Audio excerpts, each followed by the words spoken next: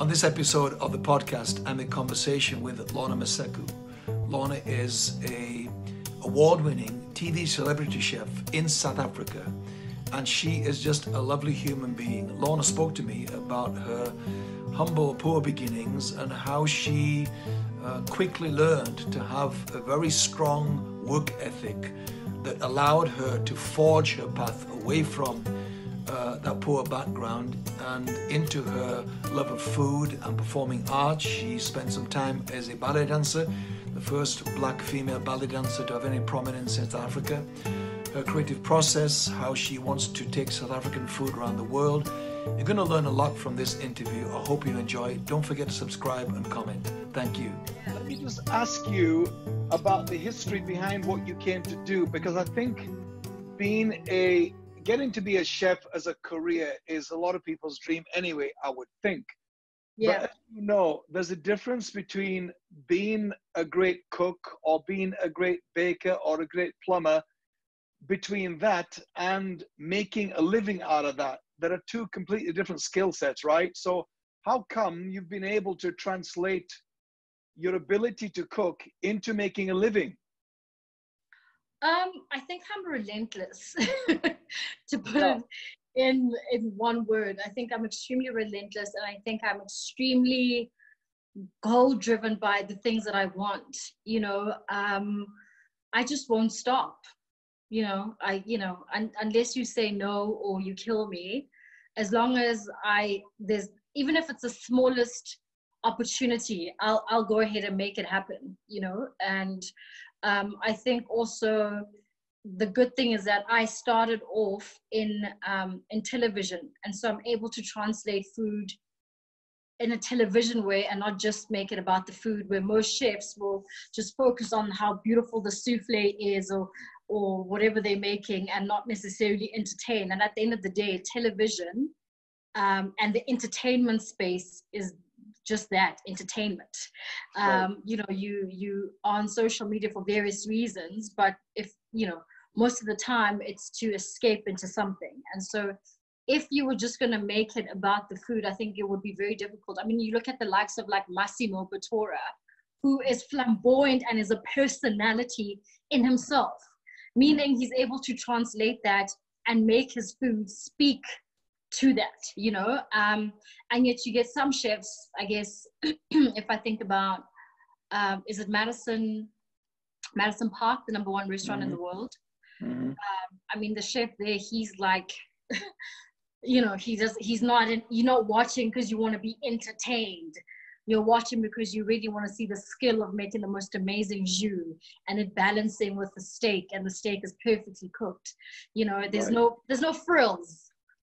It's just about the art in itself. And I think there's beauty in that as well, because it's at its highest level of excellence, Right. And you get Massimo, who also has that kind of excellence, but his plate is splattered everywhere, and it's madness, but it makes sense to somebody at least. So would he, or who would be your role models? If you could be mentored by any chef in the world, have you thought who that might be and why? I wouldn't say mentored, but the people that I look at are like Chrissy Teigen, so John Legend's wife. I would say Chrissy Teigen, Aisha Curry, Steph Curry's wife. They are commercial properties, and they've been able to make their brands commercial. So Chrissy Teigen can be funny and quirky with her mom in the kitchen, and then she'll go present Lip Sync Battle and do it super, super well. And so I love seeing how they've turned their brands into commercial brands. So you buy their product. She has over 1 million followers on her cooking page. She's got tons of followers on her normal page. So I think for me, those are the people that I look at and I go, I love the lifestyle diversity of that brand. I never want to be made to, oh, she's just a celebrity chef, even though that's the core of who I am. I think these other little things are able to feed into the whole thing. So those are the people I look at and I go, that's where I'm trying to go. Although there are rumors or people go, oh, but the culinary space doesn't take them seriously. And I'm like, well, you're still buying her books. You're still buying her cookbook range. You're still watching Lip Sync Battle. She still has shows on Netflix. Yeah. So Yeah. yeah.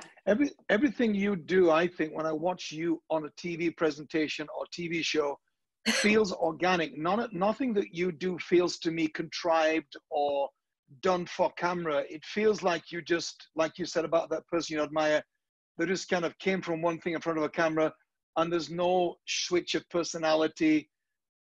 It feels organic, which I think the people that are the best at what they do in any walk of life have that quality about them, that what they do seems to be an organic extension of themselves rather than something bolted on that feels clunky and awkward. Do you think that's true of you? And if so, why? Because what you do to me seems quite complex. I definitely think so. You know, I try to stay true to who I am. I think Yeah.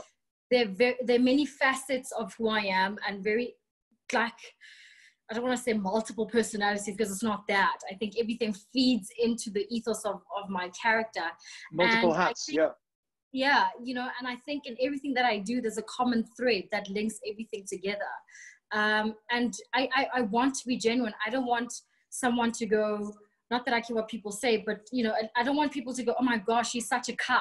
You know, like, you won't believe she's not as nice as you think she Right. is. And I always say, Right. like, a rat smells and you can smell it from a mile away. Right. And even if somebody, and there are many people that in front of camera, they can put off this, like, you know, beautiful, amazing person, but when you meet them in real life, they really stink and Right. they're not authentic. And I feel like those things, you'll crack at some point, you know, you'll crack and you lose it at the wrong time, at the wrong place. So when you're safe, kind of not staying true to who you are, you'll always be within the boundaries of who you are, you know. And so I think it's intentional, because I guess I've been around people that I see personalities and I go, gosh, I don't want to be like that, you know. But yeah, so it's a journey, but it's an intentional one. When you mention the common thread, what is the common thread through what you do? The common thread for me would be, am I being true to myself? Am I working towards the goal that I want? Am I stimulated? Am I inspired? Am I making money? Because sometimes people think that's not important. It is very important. And am I walking towards success and what I define as success? Whether it would be trying to get into a deal for the mining equipment company where I'm a director, it's completely different to what I do as a TV personality and celebrity chef. But there's something about that particular space that I want the opportunity to prove something to myself, I guess. And I love the fact that it pushes me to think, it forces my brain to think in another way and not in my creative strategy sphere. And so I think those are definitely the things that I would deem as the common thread. And do you associate the reason why you do what you do with the common thread? Like in everything you've done, because I know you had some time as a ballet dancer. A lot of people won't know that in that expression of your ability and your skill as a person and your love of dance or entertaining, those roots that are serving you now well, is there a common thread of why you do what you do, not just the common thread of Lorna's authenticity or your values, but do you feel you've been pushed and are still being pushed? You talk about drivenness. Are you still being pushed by a sense of a cause or a calling that's within what you do or bigger than what you do? Is it about nutrition? Is it about aging well? Is it a good relationship with food? What is it that drives you to do what you do? Because you could be around food and enjoy that in lots of ways besides what you do. I think it's the goals that I want. It's the things that I want to achieve. It's wanting to be the first South African to be on a global platform when it comes to food. It's about being the face that's known as pushing food, South African food, onto a global space. I think those are the things that that I constantly think about. So even on days where I don't feel like actually getting up or writing that proposal, the anxiety of the fact that somebody out there is going to take that very same idea and get on with it, and because you were procrastinating and never did anything, you're one step away from what you want to achieve. And you know, people will say, oh, you're successful, and I'm like, I don't really feel like I am just as yet. I feel like I still have a long way to go. And I feel when I am successful, whatever that success is to me, I will know it. It'll be like an aha moment. The funniest thing is, I had never emceed in my life, but somehow in my head I thought I had. And so when I emceed, it felt like a natural thing. Right. I had never been in first class on Emirates, and when I did for the first time, it actually felt like I had been here before. I was like, but Lawrence, you have honestly never been on a first class flight to anywhere. But when I was on the first class flight, those things feel like aha moments. They resonate, and they may seem frivolous to somebody, but to me they are that step closer to what I want to achieve. So I don't know if I'm answering your question, but yeah, what I think you're alluding to, and I think this about you, that when I met you and what I know of you, you're a very confident person, as opposed to confident on stage or confident in front of a camera. A lot of people have a stage confidence, and off stage they're not confident. But you strike me as a confident person, and so to me, to bring that confidence, you bring it to the camera with you. You don't step into it on camera and then lose confidence and are battling self-doubt and fear and overthinking, which we all do a little bit after you've been on camera. So that sense of confidence you have coming from your background and from your poor beginnings and so on, where does that confidence come from? To be honest with you, I think it's my relationship with God. I think it's that inner peace. It's that inner strength. And to be honest, I think everyone does feel like they're not confident at times. I remember having to go on stage for the first time to do my first principal role, which was Don Q, and my nerves were killing me, and I was literally shaking. And I remember thinking to myself, I was born to do this. This is where I'm supposed to be in this moment, in this time, in this century, in this season. And that kind of gives me that confidence and that peace that I'm able to achieve everything that I want to achieve. And I definitely think that it's in the quiet places where God speaks to you, where sometimes you can't even say to people the things you want to achieve. Some of them I can't even say on this interview because, you know, people be like, oh, you want to do what? And you know that confidence for you to know that it's going to happen is a God confidence. I can't unfortunately deny that. I can't say it's some other spiritual thing that I felt and then it disappeared, but it's that it's in my know, and I know it's going to happen. It's a matter of just when. It's not an if question. We hope you're enjoying the podcast with Paul Scanlon and Lorna Maseko. We wanted to take a moment and let you know about an exclusive offer just for those who listen to this podcast. Paul recently launched his Communication Masterclass. This is for anyone who has something to say. Your message is worth sharing, and this course will enable you to be the best you can be. The course has 6 core topics that Paul dives into, with over 7 hours of training material. A lot of people think nervousness is a reason not to do something, especially if they get nerves really bad. As you know, when he came to the masterclass, I was so grateful that he came to the masterclass and we got to meet there and talk about communication a bit. But one of the things I've felt and struggled with, and I think other communicators do in all fields, including yours, is that people feel if they're extremely nervous, there's a voice that tells you, people that do this well don't get nervous like this, as if you have a superpower we don't. But that's not true, right? Definitely. I'm a jump and learn how to swim or fly on your way down. And honey, if you're not going to fly and flap those wings, the floor is beneath you and you can see it. So I'm definitely one of those people. Sometimes it's happened. It's been an advantage. Sometimes it's been a disadvantage. I remember buying a restaurant and thinking I'm a celebrity. You know, everybody will come to the restaurant. You know, I never did proper due diligence. I I fought it out. I fought the good fight, but it was a bad decision. It was one of those. I jumped in without looking properly and, gazing and kind of seeing what would work out and what wouldn't. I went in there. I unfortunately failed at it, learned a whole lot of stuff. Now in my acquisition of any business opportunity, I'll be a lot more vigilant and a lot more diligent. But I'm that kind of person. I'm definitely jump and we'll see what happens, and generally I start flying after a while, because that's just, I think, how I'm, that's how I am. So how are you with this, because as we talked a bit earlier, there's the difference between being a great cook or a plumber or whatever and making a living from that. And so on the way to that becoming a living or even a business, I said there's a difference between a great plumber that does well and he's in high demand, and a business owner of a plumbing company who knows nothing about plumbing but is a millionaire from a business. One's a business head, one's a technical skill. You have had to discover both and increasingly have to.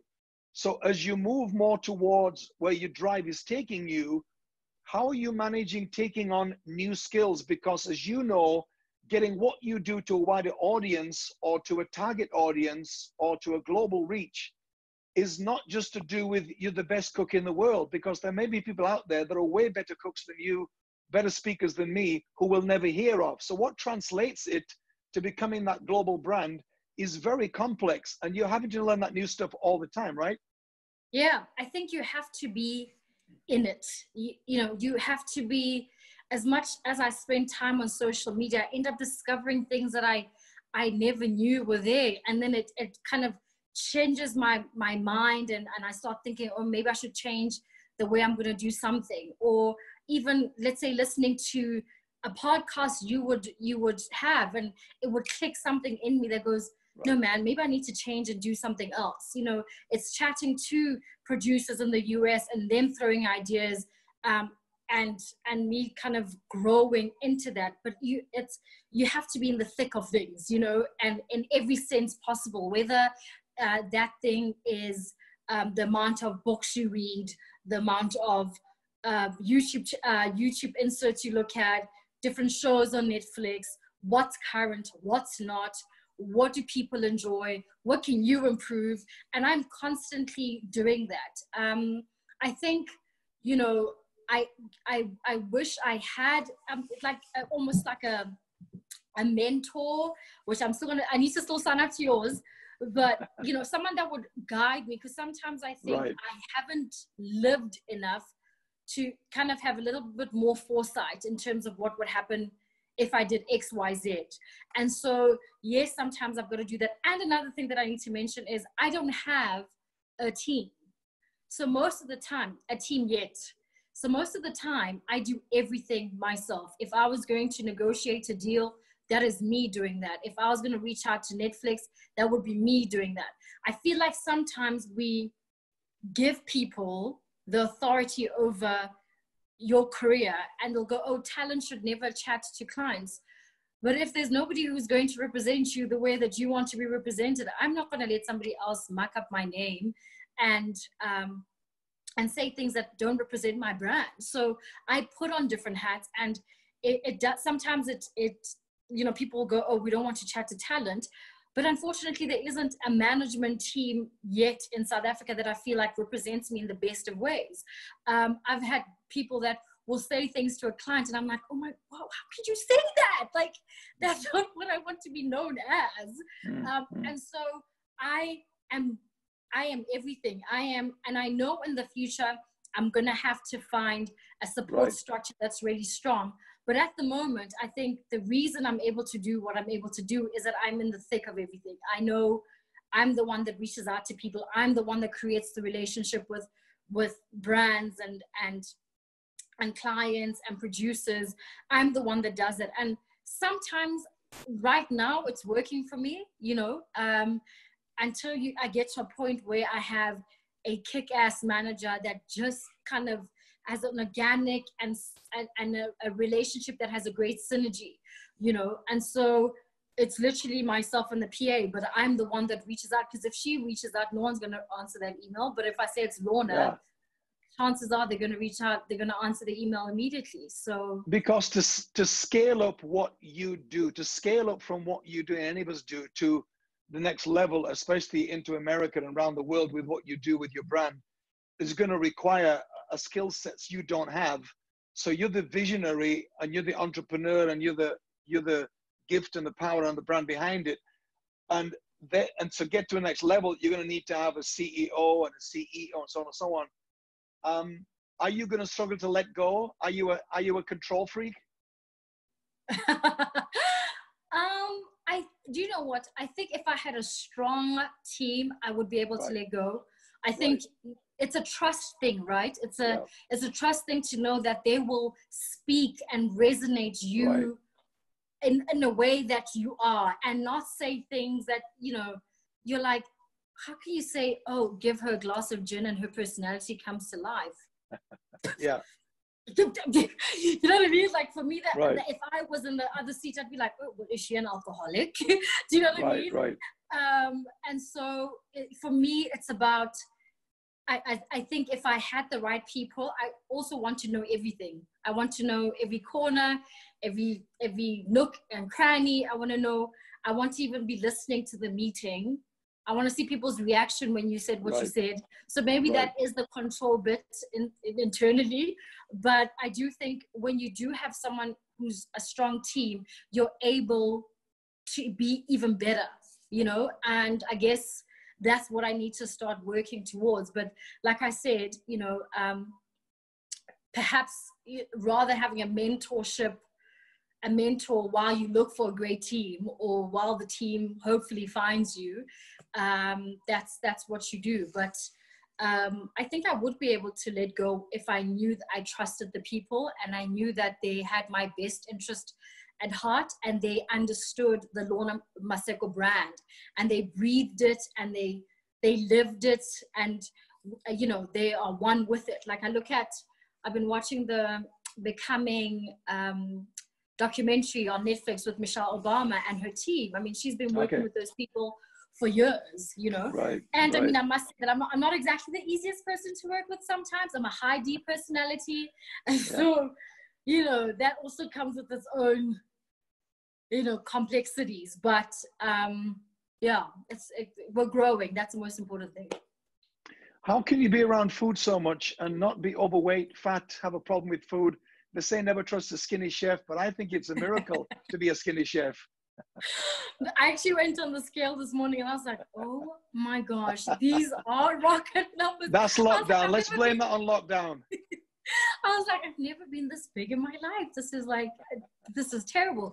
And I still have like ballet dancer mentality. So completely warped in what I look like, what I think I look like, and what I actually look like, you know? So I was like, oh my gosh. But you know what? I actually don't eat as much as people think. You know, you see all the food, but it doesn't mean I'm eating all that food all the time. Like, do you cook for yourself elaborately, or do you eat simple kind of thing?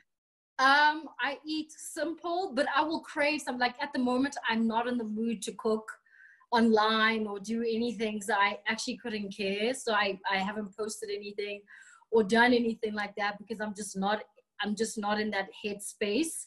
I'm trying to complete other projects that I want to just finish off. But I do cook food that I enjoy eating. I won't eat until I know what I feel like.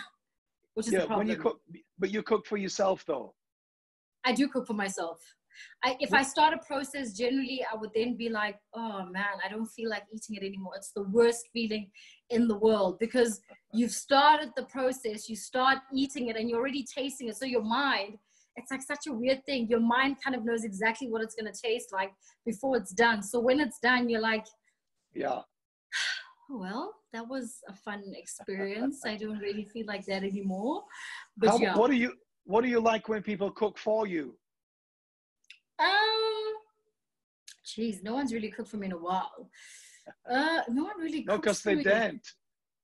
No one's going to invite the chef for dinner, are they? No one never cooks for me, but I do. I always say I cook rustic, but I love eating Michelin. Like that's my thing. Yeah. If I travel to like London or Paris or Portugal, wherever I go, I have to at least try like one Michelin restaurant. Like it's my thing. I have to try one Michelin restaurant, and then I have to try something really rustic and dodgy in like a really like weird place, but tastes absolutely amazing and people rave about it. So I like to do that. But no one's actually, I guess also I spend a lot of time at home. So I'm generally the one having to do stuff for everyone else, because everyone else will come here. The very little everyone else, but you know, all 5 of them will probably come here. Do you have a favorite food? Oh, I love Asian flavors, teriyaki, soy sauce, ginger, mirin's, miso, ponzu, anything with anything that's like umami. That's my vibe. And is there a typical South African food? And if so, what would you say that was? Because I think the world wouldn't really know. I've been to South Africa a lot. I'm not sure what I would say typical South African food is.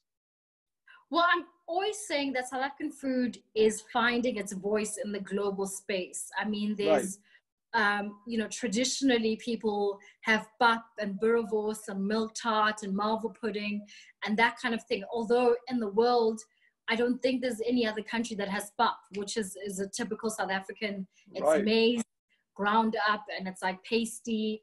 And you have that with like, I guess, a gravy of sort or a relish called chakalaka, which is like beans and carrots and tomatoes. And generally that's a staple in most homes. But yeah, I think, you know, that is my goal to actually not figure out, but to really pin it, you know, and so that no one would have to ask me that question, for example, where if you think about Mexican food, you know, tacos, even though Mexican food is so vast beyond tacos and burritos, and that's what people think. They think, oh, Mexican food is just ceviches and that kind of thing. So definitely my goal in life is to put South African food on the map, to have people go, oh, you know, I'm going to try that. You know, is it called chakalaka, whatever they're saying, you know, and you must know that that's South African. Like you go to West Africa, you know, there's egusi and jollof rice. You know, you go to London and you know it's peas and mash and bangers and mash, you know. So my goal or my dream is to be that and to showcase South African food in a way that it can resonate with people and they would love it. I'd be eating chakalaka just because it's called chakalaka. It's kind of a thing you think, I gotta have some of that. Get me some chakalaka. Yeah. What is your biggest challenge right now, Lawrence? What are you up to in terms of what's coming next? What is stretching you? What are you like looking forward to but scared of at the same time, kind of thing? At the moment, I'm really thinking, how do we create and how do we expand the Lorna Maseko brand beyond what it is now? And what does that look like? And, you know, I'm never content with anything. I always just want to achieve more and more and more and more. And I think it's more about, okay, how do we shoot a show? You might not have brands wanting to put money down on stuff, but maybe it's about you investing into your own brand and looking at different strategies of getting your brand out there. It's about monetizing the brand beyond just cookbooks. It's looking beyond just that. You know, we have classic South African brands like Mrs. Balls, which is a chutney. And it's about why don't we look at other things like that? It's cookware ranges. It's, you know, how do we expand the Lorna Maseko brand beyond the commercial TV and books? And that's where my brain is thinking, and finding the correct distribution partners so that you are, you know, I'm able to reach a bigger scale, a bigger number of people. So it's not just in South Africa or just in Africa, but I'm able to really just expand beyond Africa. Did you say Mrs. Balls? Yeah, I know. Is that a branding name or a real name, do you know? No, it's a real name. Mrs. Balls is a chutney, and it's been around for years. It's like a classic South African. Yeah, it's been around. I mean, I have probably like 3 bottles in my house, and it's really good with like stews or as a dip or as a marinade. and it's a chutney, and so wow. Mrs. Balls, Chakalaka, you guys are cornering the market on brand language, that's for sure.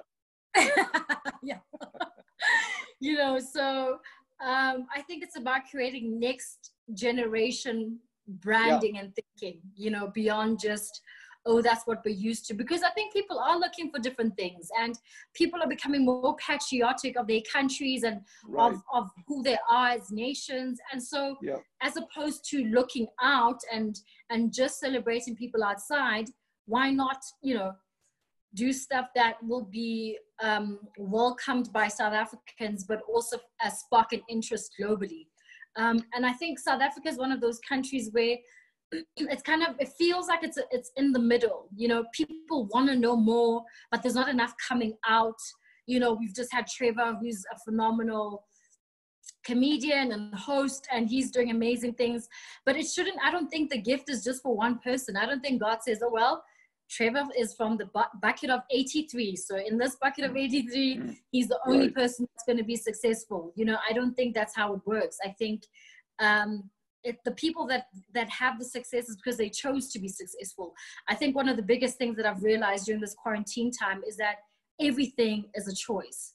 To get up in the morning, and it's a bigger choice now because you don't have, it's not like the meeting is, in Stanton and I've got to drive out, or everything's a choice. To get up in the morning is a choice. To love people, it's a choice. It's not a feeling. It's not cookies and cream. It's none of that. And I think the people that are successful made a choice to be successful. And I think that's one thing I've definitely realized during this time, along with the fact that your mind is the most powerful thing ever. You can literally flip it by that decision, and not to go into, negative holes of feeling. Also, I hate victims, but like feeling victimized and also, sorry for yourself, and that kind of thing. So the decision is definitely to expand. Are you hopeful about the future for South Africa? Because every time I've been there, I have always felt the progress has been so slow since the abolition of apartheid in terms of the infrastructure changing, equality of opportunity, money getting down to grassroots, and so on and so on. Coming in there as an outside trader, if you like, has often been very difficult for me, dealing with international currency exchange rates, dealing with the business side of South Africa, as you know. Are you hopeful? Are things changing? You have to be hopeful. You see how things are, but you have to be hopeful. That's all you have. Even if it's like a glimpse of optimism, like 1%, like I'm 1% to hold on to that. I guess Pastor Andre always says there's the world economy and then there's the word of God, and for me, they're people in the midst of a crisis and of things going completely wrong that still become successful, and I always ask myself, how did they become successful? And so it takes Lorna pushing it and doing the relentless stuff that feels like she's completely crazy, that's going to allow the next person to just close up the gap a little bit more, I'm a firm believer of that. And so for me, I'm always like, when there's chaos everywhere, I'm just like, that's not what God said about my life, so and I keep that optimism. And I think in terms of the country as a whole, I think it's about the people that have the opportunity to close the gap, to try, and it might not even be in our lifetime or my kids' lifetime, but it's just about slowly closing that gap. And I don't think you can wait on governments. I think it's individuals. It's the small stuff that you do that allows you to then close that gap might be a small scale, might be a big scale. It's perhaps God willing, and God blesses me in the way that I would like, is then perhaps paying for my helpers' kids, for school, and they're having a better future. I feel like that's how it would change personally. I could be wrong. I'm not a politician, so I don't know. Where do you see yourself in the next few years, Lorna? What do you want to be doing 5 years' time? Do you think that far ahead? 10 years time and what I want my life to look like by then? Definitely. I think I would absolutely love to have a family, have little kids running around. Although even though I'm like, oh, my career. Oh. But unfortunately, at my age, the eggs are ticking.